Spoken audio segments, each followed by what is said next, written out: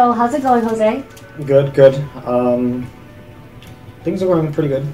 I always like to start with a positive focus, something that you are excited about or grateful for.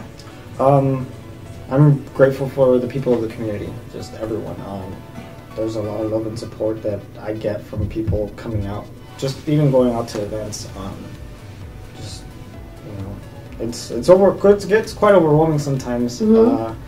But yeah, we were at Dream Day and I see like a lot of people coming up to you, saying hi, giving you hugs, taking pictures. Was that always the case? That wasn't always the case. I mean, things started like warming up after time. So, I mean, the love has increased at events. Like, some people say like, "Oh, Plur is dead" and whatnot, but no, it's still there. It's still growing. It's still thriving. Yeah.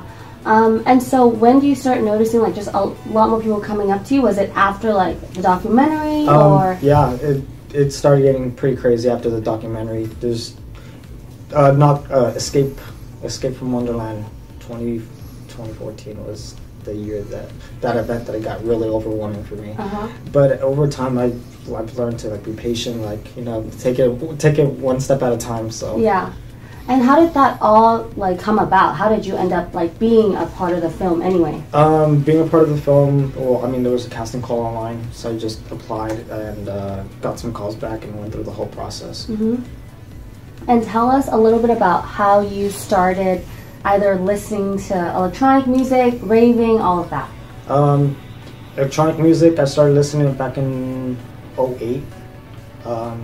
From like family members, cousins, and good friends of mine, and I used to listen to a lot of hip hop and rap and stuff, and I just didn't care for the lyrics. I cared for more of the beats and sounds, and so once my family and my friends showed me the music, then that's when I started like getting heavily into it.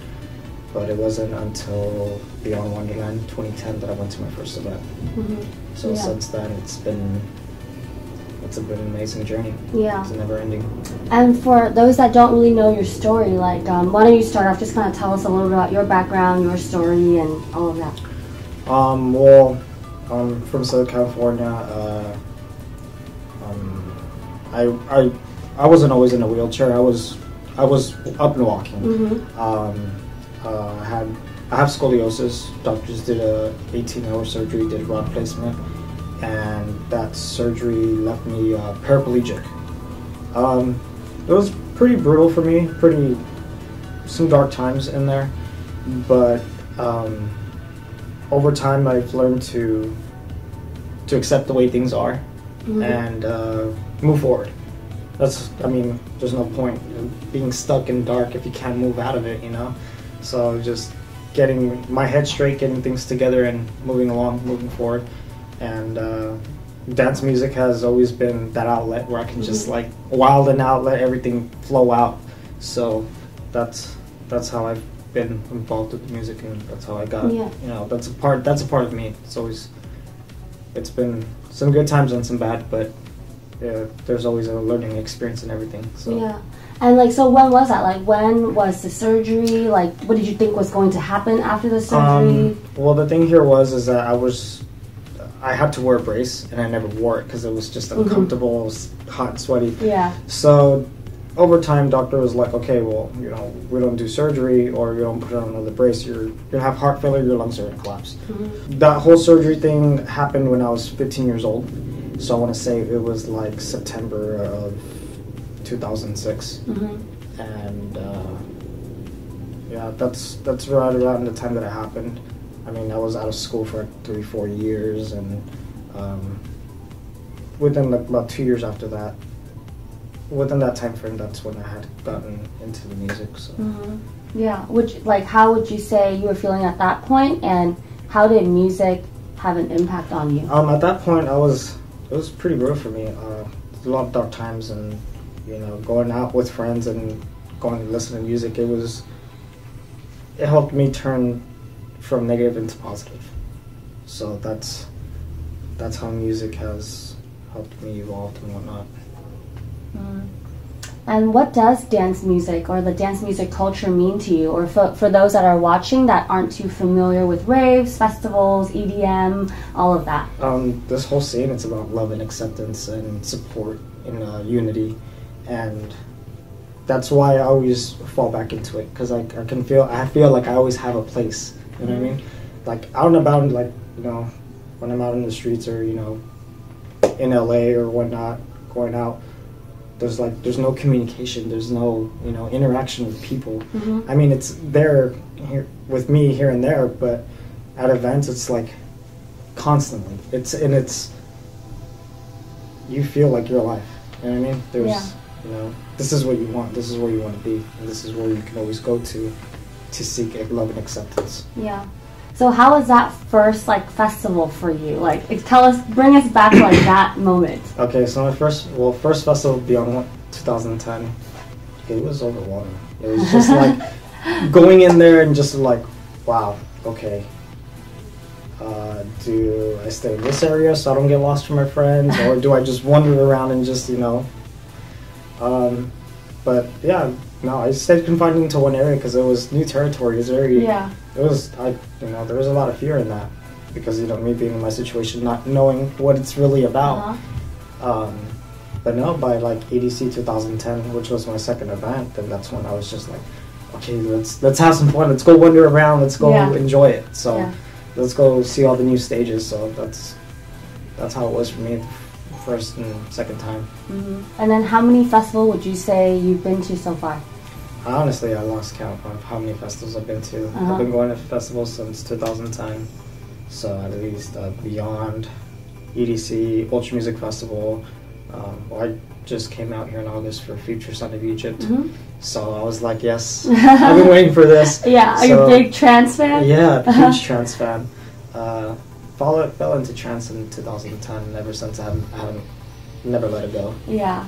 How was Dream State for you, since that just ended yesterday night? Dream State was amazing. It was, I liked it a lot better than SoCal. There's been comments on that. I mean, yeah, there's a lot of comments, like I see it everywhere, like, oh, San Francisco's lineup was not as good as SoCal's, but then like coming over here and like looking at the production, it was, I mean, a lot of people love more LEDs and more space, you know. But I mean, you know, space is good, you know. It's always good to dance. But also, you know, people do take production very seriously. So. Yeah.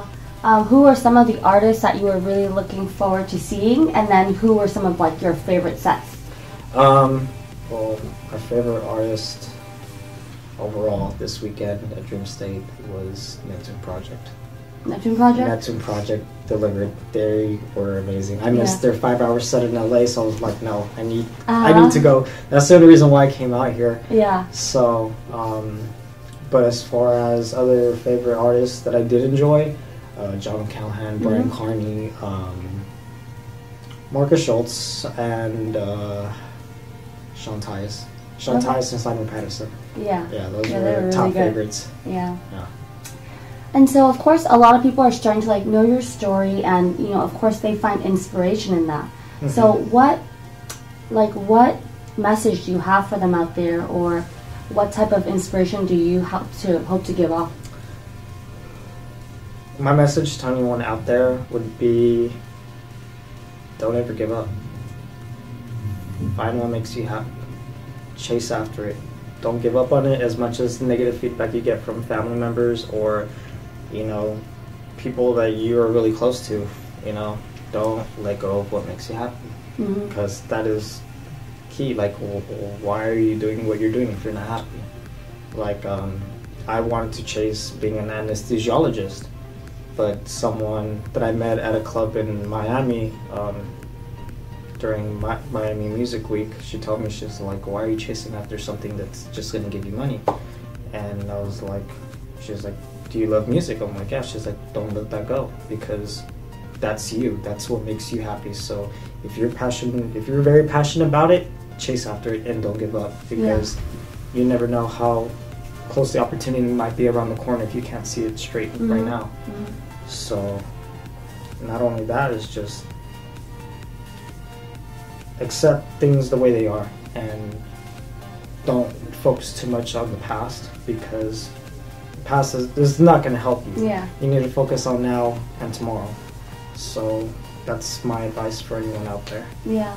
And, you know, now that you mentioned that, like, were you struggling with that? And, like, up until when that you learned to kind of accept that? Like me being in the wheelchair, or yeah, like not focusing on the past, or then realizing that you should chase after your passion. Was it that conversation? That conversation itself? It just gave me a complete 360. Like, I wasn't expecting that, and I'm like, you know what? No, like, I'm here. There's a reason why I'm here, and I'm not gonna give up on it. You know, the way I am is like, people tell me things, and they're things that come along my way for a reason. And whether it's something negative, there's something to learn from it. If it's negative, or it's positive, there's always something to learn from it. And you say that, like, don't listen to, you know, even if it's family or friends, if they aren't supportive of that. Like, did you experience that as well?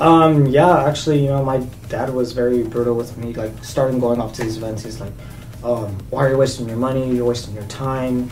Do something productive. Go to school. And I'm just like, well, I'm going to school. I'm doing okay. Like, why are you bashing me for what makes me happy, you know? So I completely ignored him. And over time, I'm just like, look what I'm doing now.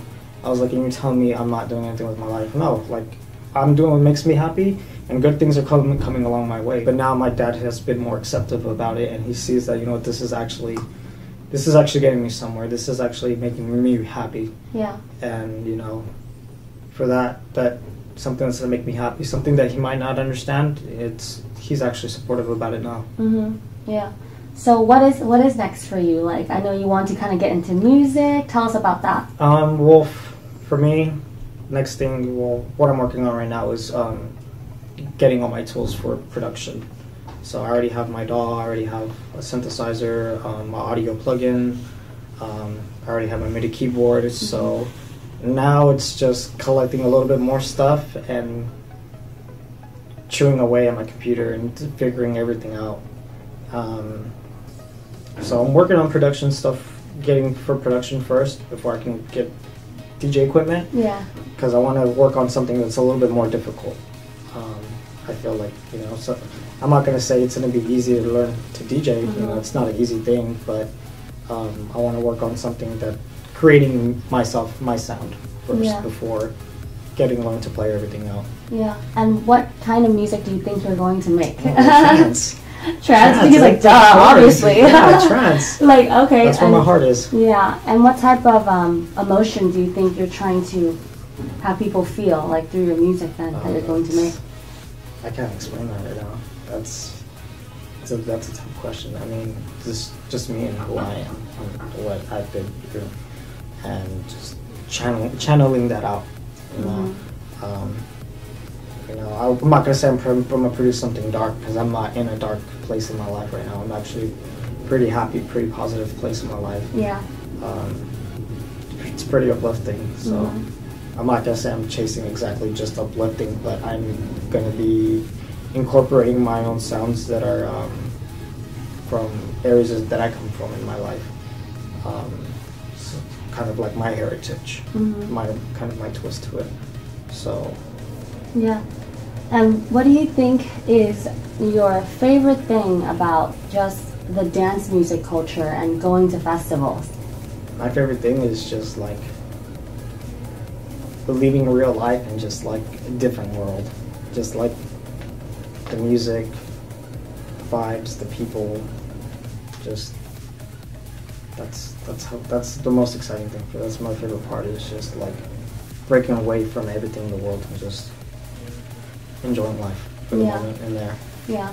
Do you have a most memorable experience, a most memorable event that you've been to? Most memorable event experience would have to be at Ultra Music Festival in Miami. I was pushing myself along backstage, and Marcus Schultz happens to walk right next to me, and I look to my left. I'm like, I was like, oh shit, what's up? And he was all like, hey, how's it going? I'm like, good. I was like, are you ready for today? He's like, yeah. I was like, all right, well, I'll catch you at your set. I'll see you later. So he takes off and he goes into his huge white yacht, just like sitting by the water. And I caught him at his set, and I crowd surfed for him. And there was actually a pretty insane picture that my friends caught. Yeah. So I'll share that with you. So if you want it, I can shoot it to you. Yeah. But that would have to be the most memorable event. And then on top of that, him sharing that photo, it got to him, so he shared it. I was like, yes, yes. Yeah. This, you know. Yeah, I've seen like videos and like pictures. So how does that feel to be like crowd surfing? Like, tell me about the first time you did that, and then how it feels now. Okay, the first time I crowd surfed was at Armin van Buuren's set at a State of Trance 500 in Miami. That was the first time. Yeah, I was not expecting that. Were you like, oh my God, put me down? Yeah, like, a couple of people was like, you want to go up? I'm like, okay. I was like, let's do it. Like, I'm enjoying the music. This is the perfect time. Like, let's do it. So we went ahead and did it, and like a couple of people, well, some people recorded, and that video got around for a while. So that whole experience was pretty intense. Just like a lot of feedback. I started seeing a lot of feedback on the YouTube comments and whatnot. And but being up there, it's just, you can say you're pretty much on top of the world. Yeah. So, but that's how, you know, trance music is. It takes you up and out. Yeah. So, and how's it feel now? You're just like, okay, just another day. Like, all right, like let me go. No, it's still the same thing. It's still the same for me. Like, just get up and fly. You know, that's how music usually is with you. But it hasn't changed for me. It's still the same. I mean, sometimes I'm worried about falling because, you know, like there's no one in the front and I'm like almost about to fall. I actually fell one time. Yeah. But I mean, I got caught. Someone caught me. Someone caught you? Yeah, someone caught me, luckily. Oh, man. But yeah, my mom's like, you need to be careful. I'm like, don't worry, I'm fine. I'm having a good time. Yeah. Even if I come back with a broken arm, well, who cares? Yeah. I'll heal. What's something that you feel the world can use more or less of? I feel the world can use more of love and support and being there for one another, because it's pretty brutal. Like me being in a dark time, like I didn't have no one that I could relate to. So, I mean, how do you know what to do? How do you know how to get out of it, how to make your choices and what to look into? And I've actually tried, you know, giving that same support to someone, you know, that I've come across, because I went out to eat and I seen this kid and he seemed pretty depressed. He was in a wheelchair, and I came to find out that he has spina bifida, and I was like, okay, that's intense, you know. And I found out that, you know, he's been in a wheelchair his whole life, so I'm like, you know what's the best thing that I can do? What can I do to help in this situation? And it was reaching out to him, and I gave him my phone number. I was like, hey man, you know, if you need a friend, someone to talk to, someone that understands you on your level, in your situation, hit me up. So, you know, I've been keeping in contact with him, helping him to move along, get him out of the house, and, you know, get out of his little bubble, because staying in that little bubble, it's not something that you want to be. And if you don't have anyone to guide you, to show you that understands you where you're coming from, you know, if I can do that for someone, then why not? So I think that's what this world needs more of. Yeah. As far as less of, judgments, criticism, ignoring someone, pushing people away, you know, I don't think it's good. But at the same token too, like, I've had friends that had pushed me away, and at the same time, there was something that I learned from it. I'm like, okay, I don't need to, you know, be there with them all the time. I can grow on my own. But also at the same time, you know, it's always good to have a helping hand to like show you the way. I love what you say about that, because I think it does go both ways. Like, sometimes I feel like people feel really awkward to just even approach someone and say, hey, do you need someone to talk to? Or hey, do you need help? But really, it could be that one time or that one moment that really changes it for somebody. Yeah. And same for someone that needs help, like, it's okay to speak up as well. And I think that's really important, what you said about that. Yeah, I mean, it's always a two-sided thing, you know. Like I even, I came back to one of my friends and I told him like, hey, you know what? I appreciate you for pushing me away because it's helped me to look inside myself and find the answers that are in here. Sometimes you're looking for everything out there, but everything you really need is in here. And that's just how it is. It's always a two-sided thing, but yeah. Yeah. And so, what do you think is something that you want to be remembered for, like beyond your time? That's tough. I just want to leave an impact on the world of how people should be with each other, and how to actually lay off your phone and actually communicate with people, support each other. Well, my thing's music, so also with music, but just turning things around, bringing balance back into the world. That's a pretty big thing because it's not easy. Mm-hmm. But if there's a will, there's a way. So that's what I want to do. Awesome. And what's the best way that people can get a hold of you if they wanted to? The best way you get a hold of me would be to my Instagram or Twitter or Facebook. Would be right now it's at Crazy Licks Jose. But I'm planning to change it because, I don't want to, just be like Crazy Licks Jose. So, but for right now, yeah. Until then, I'll update it later on. Okay. And what festival, what event can we catch you at next? Well, I'm laying low from festivities. I'm working on, getting my equipment. So the money, the income that I have now, I'm pushing that towards my supplies. Mm-hmm. But until the only thing that I'm looking at right now would be EDC 2016. Okay. So 20th anniversary. It's a must go. You have to go. We'll be there. We'll be there with you. Yeah, then you gotta go. I'll be there to catch you if you fall. Yeah. Someone needs to get like a sheet or something and catch me as I'm falling. Yeah. No, but EDC this year, 20th anniversary, definitely gonna be there. Okay, awesome. Well, thanks for coming on, and I'm sure everyone will really appreciate hearing your message. Thank you for having me. Appreciate it.